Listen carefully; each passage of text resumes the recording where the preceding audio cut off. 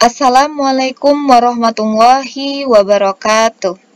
Hello students, how are you today? Come back with me with Ustazah Indah. We will learn about English. Now we back to the chapter 2, bab kedua. It's about agreement and disagreement. Kita kembali ke bab 2, pelajaran kita bagian B tentang kesetujuan dan ketidaksetujuan. But before we start our lesson, it's better to start with basmalah. Bismillahirrahmanirrahim. Okay students, after you watch this video, you will learn about agreement and disagreement. Kamu dapat mengucapkan ungkapan yang berkaitan dengan agreement and disagreement dengan tepat. Oke, sebelum itu Ustazah akan membagikan sedikit hadis yang berkaitan dengan pembelajaran kita hari ini, ya. Tidak setuju dan setuju dalam suatu pendapat itu adalah hal yang lumrah.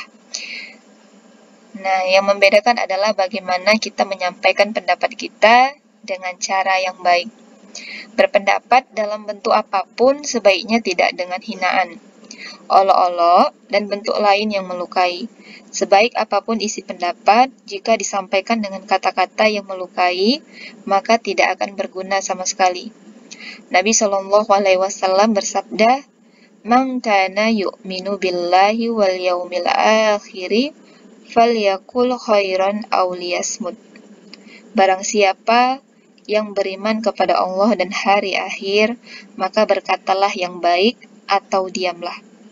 Nah, kita jadi diharuskan untuk berkata yang baik walaupun berbeda pendapat. Ya, hadis riwayat Muslim nomor 47. Alright, we go back to the lesson. Nah, jadi expression of agreement, ya, dari kata agree artinya setuju. Ya, agree artinya setuju, agreement persetujuan, yaitu suatu ungkapan yang digunakan untuk menyatakan setuju atau sependapat terhadap saran, masukan, dan pendapat orang lain. Sedangkan expression of disagreement atau ketidaksetujuan, disagreement, yaitu suatu ungkapan yang digunakan untuk menyatakan tidak setuju atau tidak sependapat dengan saran atau pendapat orang lain. Nah, ekspresi yang biasa digunakan jika kamu setuju adalah yang pertama, I agree, bla bla bla. Saya setuju, titik. I think so. Saya pikir juga begitu.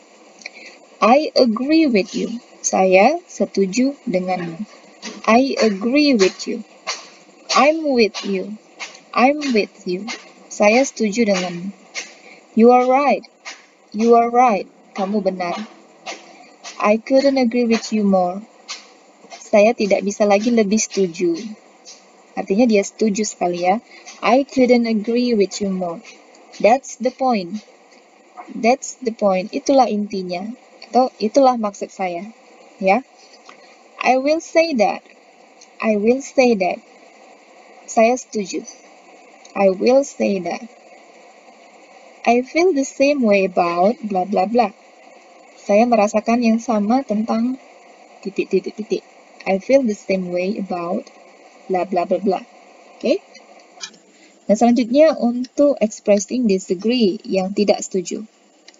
Yang pertama, kalian bisa mengatakan kebalikan dari I agree, yaitu I don't agree.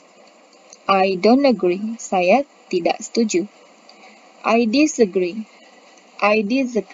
Saya tidak setuju. I don't agree with you. Saya tidak setuju denganmu. I don't think so. Saya tidak berpikir seperti itu. That's not what I think.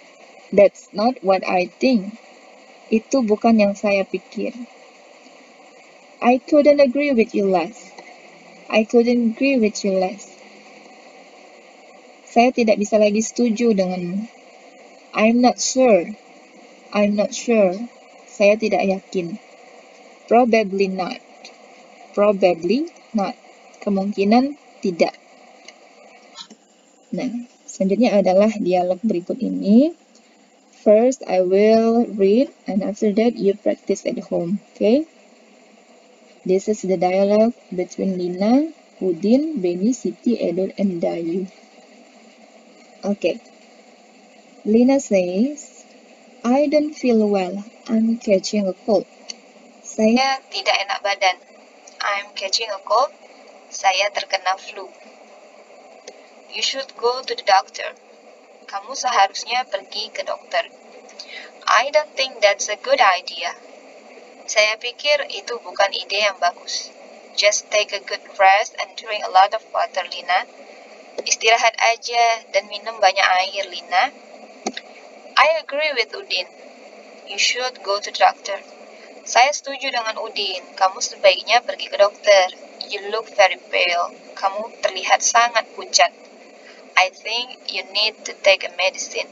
Saya pikir kamu perlu minum obat. I don't agree with you, Siti. Saya tidak setuju dengan kamu, Siti. Too much medicine is not good. Banyak minum obat gak bagus. Just take a rest, drink a lot of water, and eat only healthy food. Lina, istirahat aja, minum banyak air, dan makan makanan yang sehat. I think the best to do is go home, Lina. Saya pikir yang terbaik adalah pulang ke rumah, Lina. Your mom and dad know better what you should do. Ayah dan ibumu tahu yang lebih baik yang harus kamu lakukan. Oke. Nah, ini dia ya beberapa kalimat yang bisa kalian temukan dalam paragraf ini. You will find several expression that you find in this dialogue about agreement and disagreement. There's the bold line yang Ustazah tebalkan ini. I don't think, I agree, I don't agree. Nah, satu lagi ini ya. I almost forget it. I think. Okay? Nah, yang pertama, I don't think that's a good idea. Ini adalah suatu disagreement, ya. Karena I don't think, saya tidak berpikir itu ide yang bagus, berarti dia disagreement, tidak setuju. I agree with you, berarti dia setuju. I agree. I don't agree, berarti tidak setuju. Okay? It's easy ya. Gampang sekali. Nah, selanjutnya kita ke quiz. The next is quiz. Do the task from your LKS book, page 14 and 15, part 2, number 1 and 10, until 10, okay? Kerjakan tugas dari buku LKS kamu halaman 14 dan 15, bagian kedua nomor 1 hingga nomor 10. Okay, students, that's all for today. If you have any question, please ask me. Thank you a lot for your attention. See you next week. Assalamualaikum warahmatullahi wabarakatuh.